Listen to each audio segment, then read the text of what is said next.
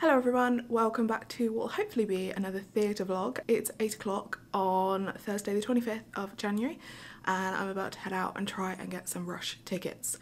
I have three options. I kind of want to try for Dear Evan Hansen, but I also really want to see Waitress, and if not, my backup plan is the band's visit. So let's see what happens. I'd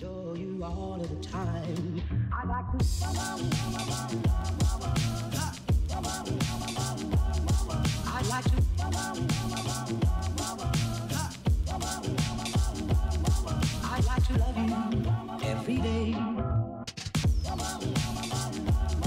I'd like to love you so much. Hello everyone, it's been a while since I last spoke to the camera. It's currently like 25 past 11 and quite a bit has happened, so let me catch you up. So I went to queue at Waitress and there was like 18 people in line. So I kind of thought I'm not going to get a ticket for tonight's show. I thought if I jump around from theatre to theatre, then it's going to lessen my chances. I may as well stay in one place and try and get a ticket. So I did that and I ended up chatting to the loveliest people in the queue around me. Like, so lucky to have really nice people around. So it was two New York locals. I say locals, I think they were from New York, but they live in New York at the moment. And a mum and daughter from Newcastle, so it was really nice. Like, we were all chatting, and when it came to the rush, like the box office opening, sorry, the lighting's really dramatic, but like I can't really find a spot where it's not dramatic. So yeah, they only had 9 rush tickets for tonight at Waitress. Like, it was really busy. So I was like, oh god, no. So we stayed in the queue anyway because we thought we've queued up, we may as well go into the box office and see what the situation is for the next like few days. This lighting is so bad, like nothing is good. So yeah, we did that, managed to go into the box office, and then the mum and daughter from Newcastle, Alison and Hannah, if you're watching, you're really lovely. Thank you for letting me like stay around with you for the last like hour or so. I appreciate not being lonely for a few hours. Yeah, so they managed to get some tickets for Saturday evening's performance, and I thought, while I'm here, why not ask for Sunday and see if they've got anything. And they had a ticket for Sunday evening at $109, and like, it's way cheaper than I was expecting it to be. Like, it's not rush price, no, but I have a ticket for Waitress on Sunday, so I am bloody thrilled. So sorted that out, and then I thought the mum and daughter, Alison and Hannah, they wanted to see a few more shows. So I was like, if you want, I can come with you to the other theatres and we can try and sort you out some tickets. And they were like, oh, that would be really great. So I was like their little sort of fairy ticket person, and we went and got them some really nice seats for Hello Dolly for them to see that, and we went to inquire about like Anastasia and Dear Evan Hansen as well, but they're going to decide like in the next couple of days what they want to see and what they want to do. I think they're going to try for the TKTS booth for Anastasia. How's that? Sorry, I keep changing camera angle, but that was just way too bright before. So then when we were at Dear Evan Hansen, I asked, I was like, oh, do you have anything for tonight? Like, what's cheap for tonight? Because obviously now I've got Waitress for Sunday, that's great, but I didn't have anything for tonight. And they were like, yeah, I've got a standing room ticket at $42. And I was like, give it. Like, give me that ticket. So now I have a show sorted for pretty much every night I'm here. And it feels great. So now I'm at the Flatiron building area. I'm in like Madison Square Garden? I think that's what this area is. And I'm gonna go to a photography shop to get some bits there and just have a little wander around really. It's been a really successful morning. Feeling good.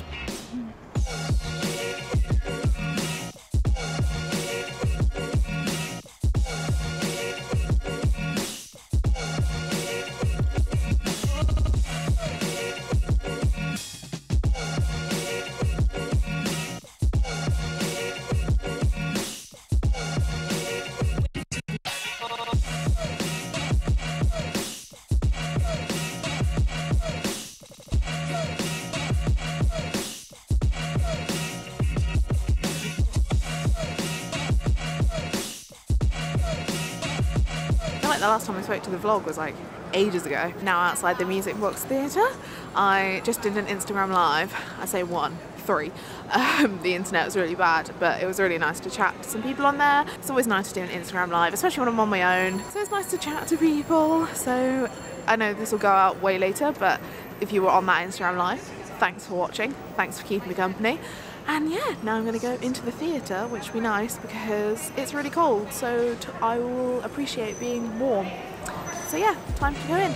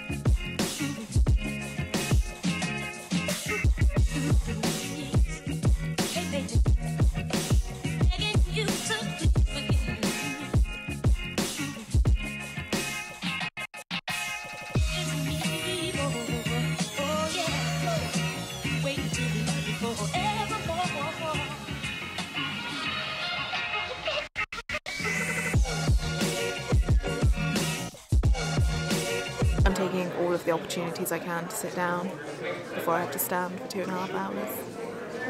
Well, I'll try and sit in the interval, but there was a couple of girls just sat on this sofa and I've literally just jumped in their grave as soon as they've left, and I think they're standing as well because they were talking about going to say to the box office that they've got like some sort of back problems or something to try and get a seat. If they manage it, kudos, but you don't willingly go for standing room and then try and do that. That's a bit cheeky. But the view looks fine from standing room, and there's like a bit where I can lean on, so I don't think it's going to be the worst. I don't think it's going to be as bad as Les Mis, to be honest. And I stood for We Will Rock You as well. I forgot about that one. So I know what I'm getting myself in for. I'm just enjoying sitting down while I can.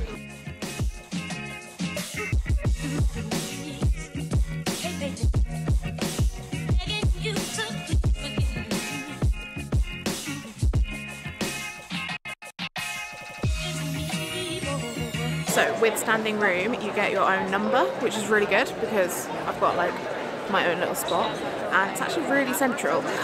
Considering that I didn't win this ticket by the lottery for the standing room, which is how most of the standing room tickets are now, it's by a lottery.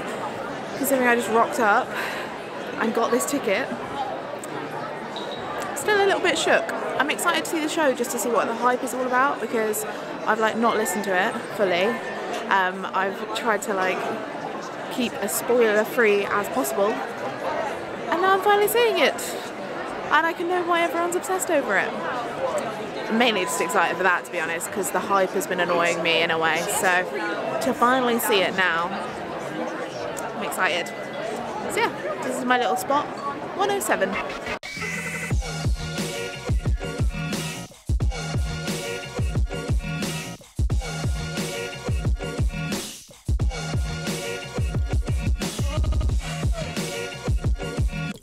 So I'm chatting at the most unflattering angle, but whatever, it's fine.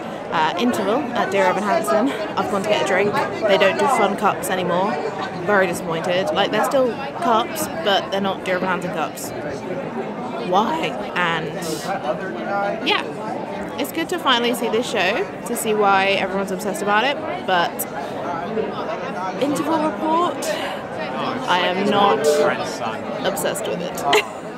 We'll see if Act 2 changes this.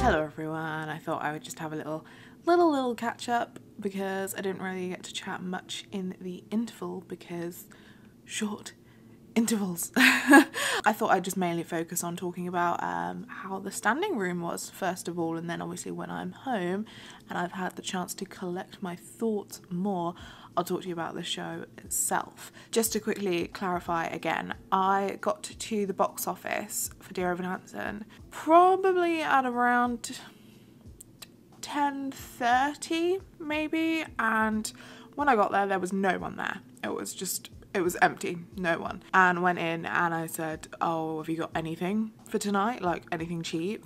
And they offered me the standing room. They offered the standing room at $42. And then they also said that they had box seats available at $150. But I'm a cheapskate. So I was like, why would I pay an extra $100 when I can just pay $42 to see this show that everyone has raved about? So that's what I did. I was fully under the impression that the standing room was purely on the digital lottery now. Evidently that is not the case. And as well, a friend of mine was in New York recently and she managed to get a standing room ticket just by asking at the box office.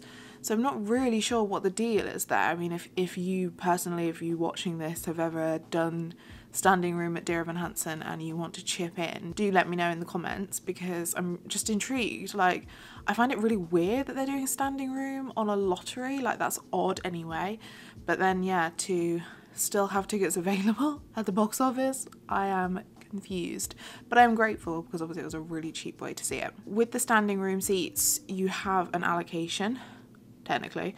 So there's numbers along the back wall, so you know your spot. And this is another thing, I was in a really good position. I was in the middle section, like pretty much center. Like, it couldn't have been better in terms of like the view. The overhang from the mezzanine dress circle wasn't bad as well, so it wasn't a really strong, like, I call it a letterbox view, when you've got the overhang of the level above right really in your line of view. I hate that. I really don't like it when like dress circles or even at the back of the stalls are like that. So it wasn't bad at all. I have to admit, obviously it's not comfortable to stand for 2.5 hours. It wasn't the worst. I've stood for Les Mis, I've stood for Rock You, so it's not like I've never done it before. But when obviously you're in a new city, well, not a new city, but when you're in a city that's not your normal city and you're doing sightseeing and things like that, you know, it's tiring to then stand for a show. But I managed to sit before the show for quite a bit, and I didn't manage to sit in the interval actually. That probably would have helped if I'd managed to sit down somewhere, but I did not do that. But yeah, it wasn't the worst. And the view was really good, and it's a really nice small theatre, so it didn't even feel like I was far away at all. So it was a real winner of a situation in terms of getting that ticket. So if you're trying to get a Dear Evan Hansen ticket, I'd definitely recommend just going along to the box office like on the day, seeing what they've got, because even like if you're that desperate to see it, I don't think $150 is a lot of money to you, you know? I was looking on StubHub and I was gonna spend way more. So compared to the prices that like the majority of seats that are available, compared to those prices, $42 or $150 is not bad at all. As well, if you're gonna leave it until you're here to book a ticket for Dear Evan Hansen, at least if you buy it at the box office, you don't have to pay all of the ridiculous fees.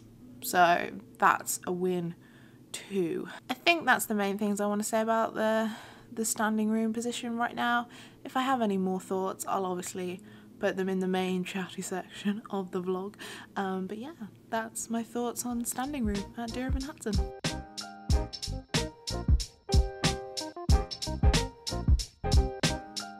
Hello everyone, welcome back to the chatty section of the vlog. I've actually already filmed this once, and I didn't even have to watch it back to know that it would just be a hot mess of a rant, so I thought probably best to refilm it and try and have a bit more structure and not just be emotional about it. As you saw, I went to see Dear Evan Hansen on Broadway. I managed to get a standing ticket at $42, which I was very happy with because I didn't want to spend a hell of a lot of money to see this show. So $42 standing ticket. The view is actually fantastic. The Music Box Theatre is a really cute small theatre, and I was stood at the back of the orchestra, and that's the stalls. So yeah, can't complain about the view. I somehow ended up in like the middle section as well, and I felt very lucky to get that ticket. Obviously, I've not been living under a rock. I know about Dear Evan Hansen. I know about how everyone has been obsessed over it. I like to go into shows blind if I can, meaning that if I can avoid listening to the cast recording, if I can avoid any spoilers, then I will do that. If you are like me and like to avoid as much as possible, then I would recommend not watching the end of this video, because I will be discussing stuff that happens in the show, because I kind of need to explain how I feel about the show. I just wanted to give you a heads up, because I know if it were me watching a video, I would want to know if there were spoilers ahead. So I think I might start this off by telling you like the basic premise of Dear Evan Hansen. So it's obviously about a boy called Evan Hansen who, I mean, it's never fully alluded as to what he has as such, but you get the vibe that he obviously has social anxiety and also a bit of depression. In my opinion, from watching Noah Galvin's performance as Evan Hansen, I kind of got the vibe that the character of Evan falls on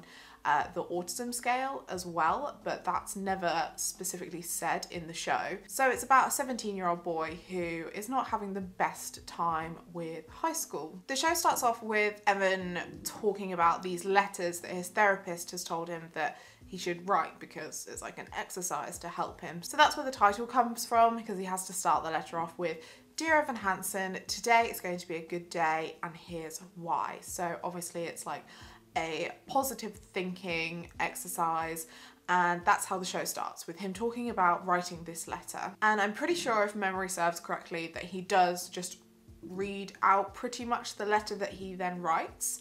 And then it goes into the song "Does Anybody Have a Map?" And that's his mum singing it, and also the mother of another family, Connor Murphy's family, so his parents, his mum singing it, and it's basically talking about like, does anybody have a map of how to navigate like being a parent to a teenager who is either suffering with social anxiety. You know, you want the best for your children, you want them to like have friends and have a good life, and it's the same on the Murphy family side as well. So Connor is quite an emo, you'd say. He doesn't really care about school, he is high, he is like aggressive towards his parents, he just doesn't care, to be honest. So that's how the show's set up. We learn that Evan is having to write these letters to himself. The mothers are obviously struggling. Connor's set up as a bit of a dick, to be honest. It then cuts to the school where Evan, I can't remember exactly what happens, but basically Connor ends up knocking Evan over. He probably just got in his way, to be honest. And then Connor actually goes to apologise while Evan is printing out this letter for his therapist. And Evan has a crush on Connor's sister Zoe. So he mentions Zoe in this letter. I think basically he's kind of saying that Zoe is sort of the only kind of saving grace in his life, really. Connor obviously reads this and is angry about it. He steals the letter. Evan is really worried that he's obviously going to tell everyone. He's going to share the letter around. And then we kind of cut forward to Evan. I think he's asked to go and see the principal, and then the Murphy parents are there. I think that's how it is. And you find out that, well, we find out that Connor has killed himself, and we don't know why. Spoiler, we never find out why. So yeah, in the first 15 minutes of the show, a kid has killed himself, and we don't know why. And obviously because he has this letter that Evan wrote, but no one knows that at this point, the Murphy parents think that this is a letter that Connor has written to Evan. Evan then gets tangled up in this lie, because obviously the parents are distraught. They want to believe kind of anything that they can. They want to believe that this was, I don't think they even want to believe it, but they just, you wouldn't think otherwise, would you? Because the letter isn't titled like Dear Evan Hansen from Evan Hansen.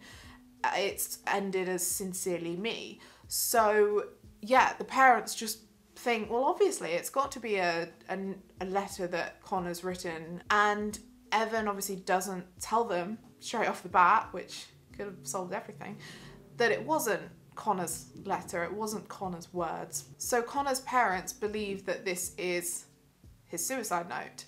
And then Evan ends up spiraling into this lie and says that they were best friends, he and Connor. And I mean, if you've seen any piece of imagery from Dear Evan Hansen, obviously you will know that Evan broke his arm, he's got his arm in a cast, and it doesn't help as well that Connor was a dick and wrote his name on the cast in big letters. So obviously when they're in this whole meeting and then they see the cast, that's kind of solidified in the parents' mind that they were best friends. That's like the crux of the show. It's this big lie that Evan gets wrapped up in that he was best friends with Connor, they were their only friends. And throughout the course of the show, Evan, with his lies, paint Connor as an actual real nice guy, which, to be honest, he wasn't. He's doing this because he feels like it's comforting the Murphy family, which, yes, it is. I feel like the parents would have probably split up otherwise because their marriage didn't seem too great to begin with. But it is all lies at the end of the day. So that happens, and then obviously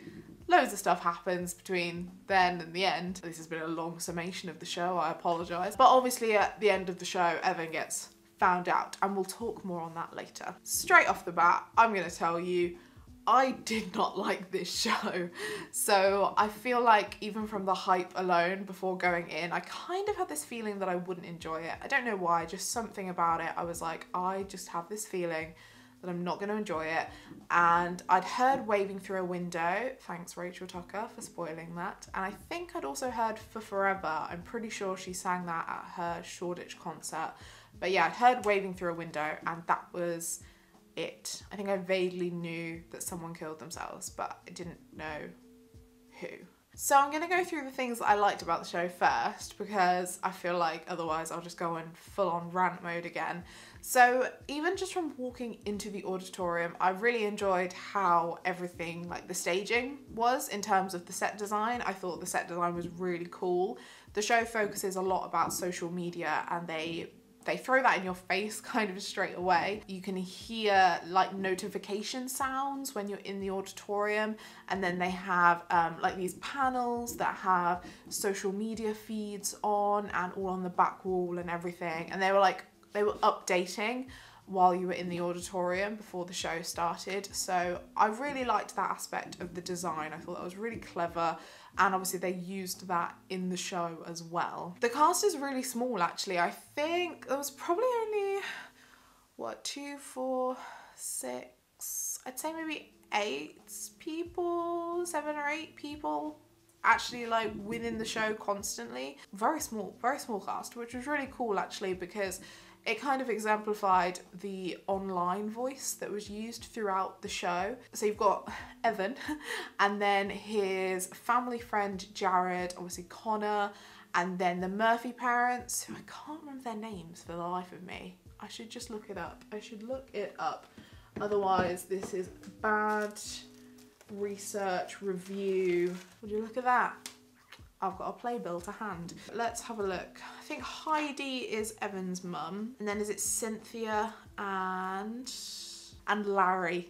What a dad name, Larry. Cynthia, Larry, and then another girl, Alana. So, oh, did I mention Zoe? Zoe's obviously the daughter of the Murphy family. When it came to them chatting, obviously you had the school scenes, but then anything else, it was through them talking online, which is obviously very relevant because that's what teenagers do. That's what most people do nowadays. So when it came to them chatting, you'd have the stage set up, as in like there was one panel and then it was Evan's bedroom basically. And so the stage was lit up just on that bit, which was really fun. And then you'd have the other panel and then the lighting on the stage and then the person talking. So it's not like they were talking like facing each other, but they were just in their little online spaces. So I really enjoyed that. I thought that was really clever. Another thing I really liked about the show was some of their lighting choices. There was one striking moment in, what's the song? I think either You'll Be Found or The Good For You. I really remember it. It's when he's singing like Just Let Me Out, and the lighting like powers through the auditorium. That looked really cool. So yeah, apart from that though, I can't understand why people are like, oh my god, this musical is groundbreaking, it's incredible. Like, I don't know, I didn't get that from it. Those are definitely the main things I enjoyed about the show. Now, before I go on any further, I just want to say that I have no issue with the actors in this show. Everything I'm saying is nothing against them, because I thought they all did an incredible job. So I had Noah Galvin on as Evan, and I had, I think, the rest of the original Broadway cast. I think Noah is the only sort of newbie in the cast. So this is no shade to any of them. I think they are fantastic performers. I just want to put that out there right now. I'm not hating on any individuals. The issues that I have are with the book. The music's great. The music is wonderful. Like, I've been listening to the cast recording since seeing the show, and I can fully understand how, if you've only listened to the cast recording and that is all you know from the Dear Evan Hansen world, that's valid. I can understand you completely loving the show from that aspect, because the music is wonderful. But I've been doing a lot of reading, because obviously a lot of people love this show. They're obsessed with it. They just think it's wonderful. And I was like, surely there have to be more people like me that are seeing what I would consider flaws. Thankfully, my friend Jake, who obviously I saw while I was out in New York, agreed with me. We have the same opinions. I was like, thank God, it's not just me. But there are more people out there, and I've actually been reading a few threads on the Broadway World forum about it, which has been great. I'll try and link some of them below, because the opinions and the way people have expressed them have been absolutely wonderful. It is obviously reassuring to know that it's not just me, and I have been found in the theatre world of people who didn't like Dear Evan Hansen. Yeah, that's good to know. As I mentioned, I already filmed this whole chatty section and just went on a rant. Like, it's almost funny, but I just feel like I didn't really structure my points well enough. I didn't want to script this video. I did think about it, but I thought that's not natural. I don't want to do that. The only thing I'm going to try and do is not say anything that will sound like really awful in terms of being offensive, but please do know that obviously these are my opinions. If you've seen Dear Evan Hansen and you loved it, that's fine. I don't want to have like petty comments in the comment section. Obviously I want to know your opinions on this show, but please do structure them in a sensible way. I mean, I don't want to sound like really patronizing there, but I don't just want to see comments like your opinion's wrong, like Dear Evan Hansen's amazing. Like, please structure your opinions. I want to know them, but there has to be a point to them, you know? Okay, without further ado, let's try and crack on with why I didn't like Dear Evan Hansen. So as I mentioned, there's kind of a bit of ambiguity about what Evan has, and this is a good and a bad thing, I think. You don't want to put labels on it, so then kind of most people can relate to it. A lot of people will have had spats of anxiety, especially social anxiety, also depression and things like that. But I feel like where I mentioned it kind of seems like he's on the autism scale, or spectrum I should say. I think with the subjects that are dealt with in the show, a bit of a label might have been good, because I don't know how I feel about that being left open to interpretation. I feel like that's a bit dangerous in a way. I am not a medical expert, so I'm not going to say any more about that, but I think it's a bit dangerous for that to be left open. It doesn't necessarily cast a positive light on groups of people.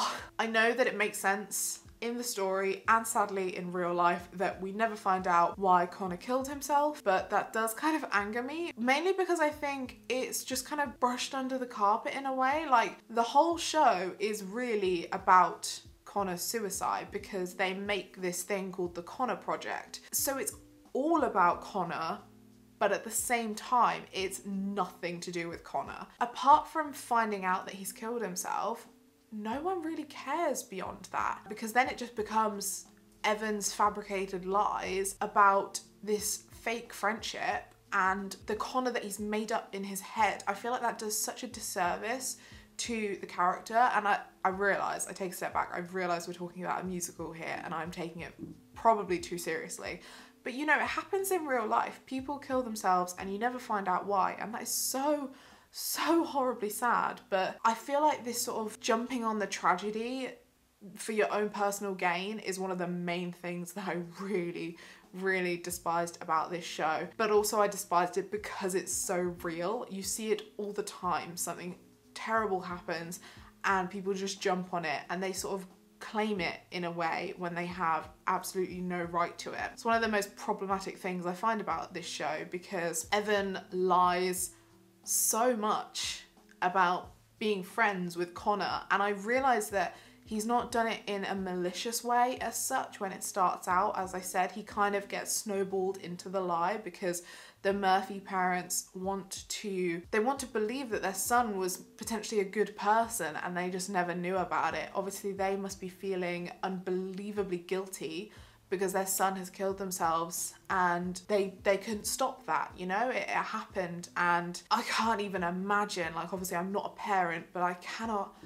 imagine the guilt and the distress that you would feel if you were to go through that situation. That must be so terrible. But the fact that it literally does just become Evan's fabrication, it's really uncomfortable for me to think that it was just, it's all in Connor's memory, but it's not, because that's not the real Connor. Not to say that Connor was a good person, because from what we see as an audience, like the 5 minutes of the actual Connor that we see, if that, he doesn't seem like a nice person. Oh, it just made me feel so uncomfortable. So there's that.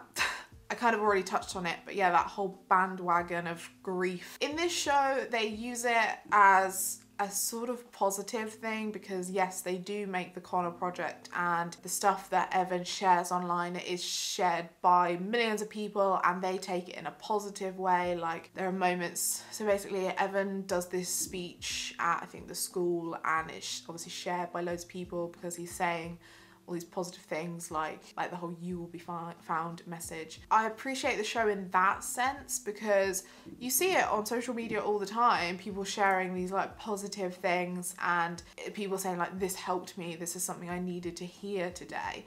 So in terms of that, that's nice, that's good, that's a positive thing. It's just weird and sinister when you know it's all come from a lie. I have to say, this show is really fascinating in that pretty much all of the characters are really flawed, which makes them so real. Even though Evan is the protagonist, I personally never liked him throughout the show, really. I didn't feel like the book was giving me much in terms of things to like about him as a character. And even as someone who has suffered with not full-on depression, but definitely mild depression at points of my life, I just felt kind of like, ooh, whenever that was sort of brought up, I didn't find Evan Hansen to be a likable character at all, and I didn't feel sorry for him as well, which kind of makes me feel like a bad person, because yes, there are some parts of this situation that weren't his fault, but it feels really weird to come out of a musical and think, I didn't feel bad for that main character at all. Not one bit, really. I thought his obsession with Zoe was really weird, and it's that whole thing of like the nice guy feeling like they deserve the girl, and then because their relationship is built on him getting closer to her by lying about being friends with Connor, oh, it's just all really uncomfortable. I did not like that at all. Another thing I wasn't a fan of in this show, it was kind of in the second act, Evan has been on medication. His mum, bless her, she's trying so hard, like, I'm gonna touch on this more in a minute. His mum's trying really hard, and so she just asks like, oh, have you taken your medication? And Evan says that he's stopped taking it and he's been off it for a while, and this is while all the big lie is still happening. I just thought that is such a bad message to send out. I am all for people in these situations, like with anxiety and depression and things like that. I'm all for you coming off your medication if you feel like you're ready to. But when you're told in the show that Evan is going to a therapist, so therefore you presume that that medication is prescribed, it is incredibly dangerous to come off medication like that without the help of your doctor or therapist or anyone really. Like, Evan has not told anyone that he's going off his medication. That's not good. And I know it's not said explicitly he's gone off his medication with no help, but you would presume so, because so much happens in this show, like off stage in a way, like so many things, this being one of them, this being the one that annoys me the most, because that's bad. I am so for people being like, right, I think I'm ready. I think I'm ready to come off my medication, and then speaking with professionals and like weaning themselves off of it. But for all accounts, Evan has gone cold turkey and wrapped up in this massive lie. It just frustrates me. That is not a good thing. Talking of the lie, I feel like he went into it so quickly. So basically, obviously the parents and everyone presumed that this letter that was Connor's. Immediately after, pretty much, like there's not even like a second where Evan kind of thinks, oh no, this isn't a good idea. He starts talking with his family friend Jared about it. Then they start fabricating these new old emails to obviously kind of prove the friendship. But there's not even like a hesitation. He's suddenly just like, we need these. We need them to sound legit. Like, let's do it. And then that's kind of the whole Sincerely Me song, talking about writing these emails. And it's just really hard to feel sorry or feel anything for a character that suddenly thinks, yeah, sure, let's use this kid that's just killed himself to kind of wiggle my way into this ideal family and get a girlfriend. Because that's how it came off to me. Like, I just didn't have the time to feel sorry for him because we didn't really have any of that, you know? Oh man. So the speed in which he wraps himself up in the lie disturbed me. The whole medication thing disturbed me. The whole relationship with Zoe was a complete creep fest. I think the final point that I'm going to touch on in this video, because I have a lot of thoughts, but I've not really, even a month later, not been able to sort of put them together properly. But one of the big things that annoyed me about Dear Evan Hansen was the way that Evan treated his mum, and this is because it's really personal for me. Evan mentions that his dad left when he was quite young, so obviously it's just been him and his mum. When you're a single parent, obviously you have to work as two parents, essentially, not even just in terms of being within the house, but in terms of money and working and obviously having a social life or something as well. We're told as an audience quite a lot that Heidi, Evan's mum, is working full-time as a nurse and also going to classes a lot in the evening to study, I can't remember exactly what she's studying for, law, I think paralegal studies, sounds right, paralegal studies. So she's busy a lot because, you know, single parent, you have to. She's doing the work that needs to be done to keep the roof over their heads, but also studying presumably to get a better job so that she can probably put Evan through college. That's probably the mindset that she's in, but obviously Evan, as a 17-year-old, is not thinking like that. This hits home for me because I was in that situation. My parents divorced when I was a young teenager,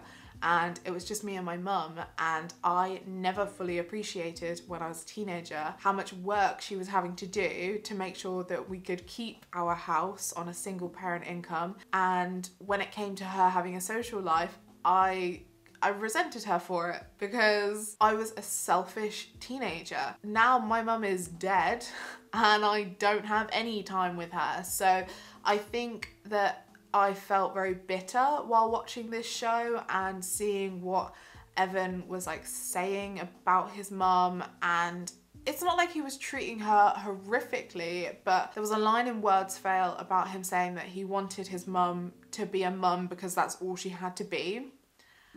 And I swear to God, if I could go up there, no offense to Noah Galvin, but like if I could go up there and punch him in the face, I absolutely would have. Because as a teenager, obviously you're selfish. Like you just want your parents to be there for you like all the time. And he doesn't think further. I get it. You want your parents to spend time with you, but it would be different if they said that his mum worked and then went out partying all the time. But she's putting herself through law school, and as I say, it's not hard to think like, oh well, she's not doing law school for the giggles. Like she's probably doing that to get a better job, to then be able to spend more time with Evan and also be able to afford him to go to a good college. That's not hard.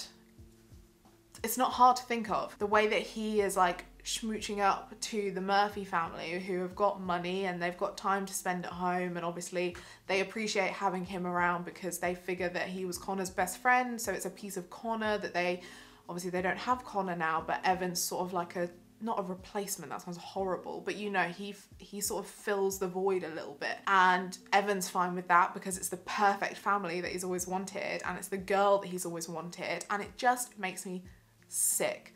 I hate it. I don't think I've ever felt this much rage about a show and being in the theatre as I did watching Dear Evan Hansen. The way he treated his mum killed me a bit. Like, it really ripped me up. And So Big, So Small, which is a song that Heidi, Evan's mum, sings, was so beautiful. And I think the show tries to focus a lot on like their main marketing messages, the whole "you will be found," but in the show itself, "You will be found" is actually quite a dark song in a way, because it's like, Evan Hansen, you're going to be found out for your lie. But everyone sees it as this like really positive message, which I get it. It's subtle in its irony, but I don't know, I don't think it takes too much for you to notice that. Yeah, So Big, So Small, I think, is the only kind of positive song, really, even though it kind of makes me cry.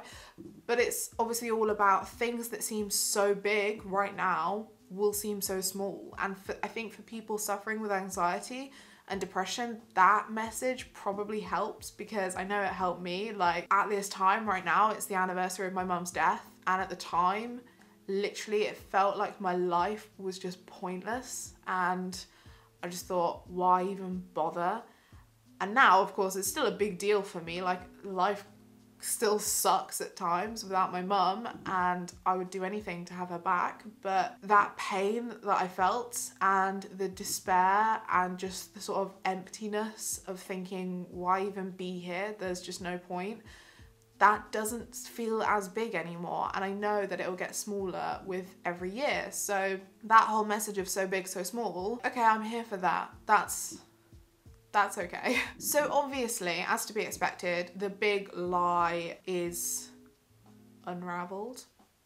I guess that's a way to phrase it. The Murphys find out Evan and Connor were never friends. Evan does admit that, sort of, but he's kind of forced to. It's not like he could have told them at the start. This is the thing that hacks me off the most. Fair enough, in that first meeting with the Murphy parents, when it was a bit overwhelming and everything, he could have gone along with it in that moment. It would be so easy for him to say to like his mum or his therapist or his principal or someone, but like, they think that letter was Connor's, but it was actually mine.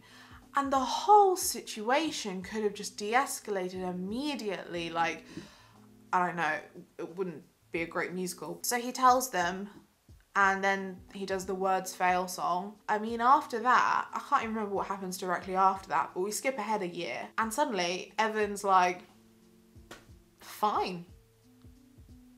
And I'm like, how could you go through all of that and just be fine? And there's a scene, basically the whole Connor project was to raise money for the orchard that supposedly Evan and Connor spent loads of time in, because the orchard had been closed down and they wanted to reopen it.